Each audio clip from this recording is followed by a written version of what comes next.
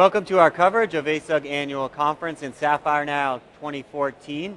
We are in the ASUG News Studio, which is sponsored by NTT Data, and I'm delighted to be here with a couple guys today. We're going to talk about BJ Wholesale Club's migration from SAPW to HANA. Guys, welcome in the studio. To my right here is Rajesh Gupta from Deloitte. Thank you for being in here. I know you're excited about this. You've been thinking about this for weeks and planning. Thanks for coming in the studio. Thank you. And Matthew Simoncini from BJ's Wholesale Club. Yep.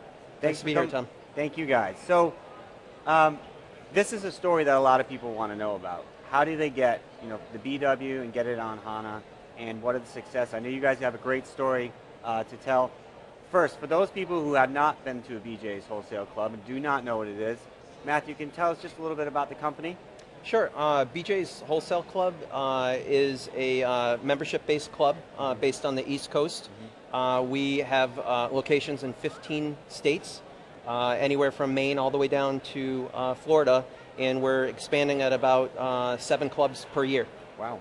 And what do you do there for BJ's? So my job at BJ's Wholesale is the SAP Technology Manager. So my primary responsibility is to make sure that our SAP systems are available for our customers.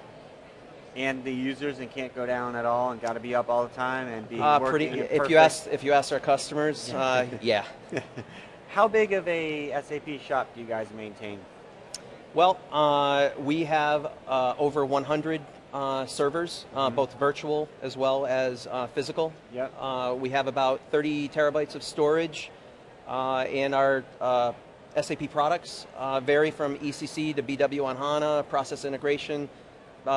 Pretty much we run the gamut of SAP products.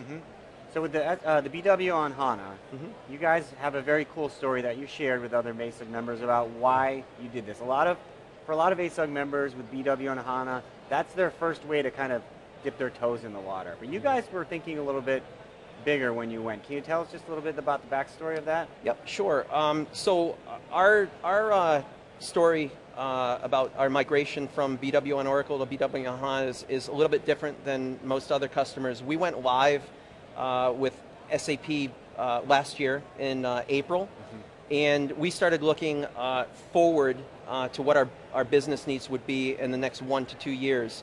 And it made a lot of sense for us to look at BW on HANA purely because of the business requirements that we saw out in front of us. So we weren't really trying to address any performance issues or size issues where a lot of customers are faced with that, because we're still a fairly new SAP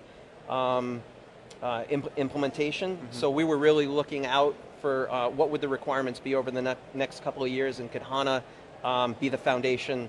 And like you said, we sort of dipped our toes in the water with BW on HANA. Right.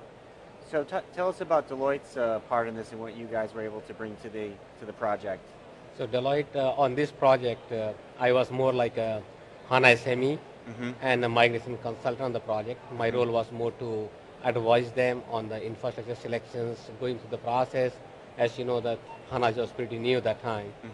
And Deloitte is an implementation partner to implement the retail functionality, and we are SI for the project. So was this a fairly typical project that you guys saw? Were there some differences in there, or how did that work? This was a little different because they were moving from the traditional legacy system to the SAP. They were new SAP implementator. So this is a little bit challenge, like, hey, you are coming to the SAP first time. Definitely you are going to have a lot of users problems. You have to make the whole lift and shift from the different landscape to the SAP landscape. And on the top, then you had to implement HANA, which was pretty new. So this was a little bit challenging, but it's a good experience. Yeah, absolutely. One of the things that I hear from members is, building that initial business case for HANA, and BW and HANA for many companies is that first step. Was that hard for you guys, or it sounds like maybe it really wasn't? You guys had that business case pretty well thought out and were thinking 2 steps ahead almost. Yeah, because we went live with SAP in 2 separate releases. Our first release was relatively small. It was the foundation of SAP. It was mostly finance and procurement.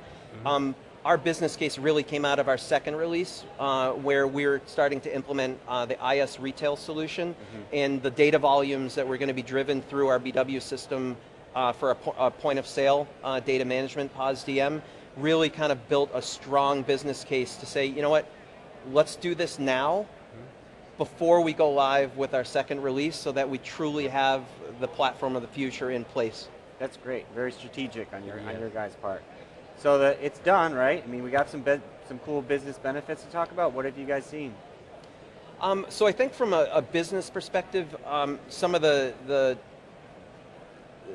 best benefits that we clearly saw performance improvements in reports that were delivered to the business. We definitely saw a reduction of disk usage because of the way that the way that compression works with HANA.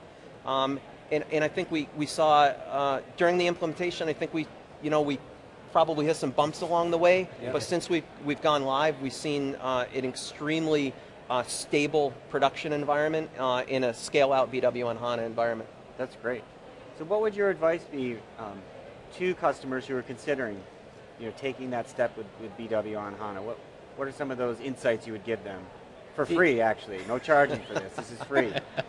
So we all know that, hey, HANA is the future, right? HANA has definitely, we're talking about the real time, and if you look at every customer, they are all looking for the speed, right?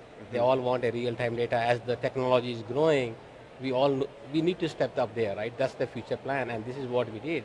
Now the customer, those who are on the traditional database, right, they need to start planning ahead, because in the long run, or somewhere in the next 4 to 5 years, they will come to the HANA as the HANA start keeping evolving more, right? More and more. This is what the SAP direction is.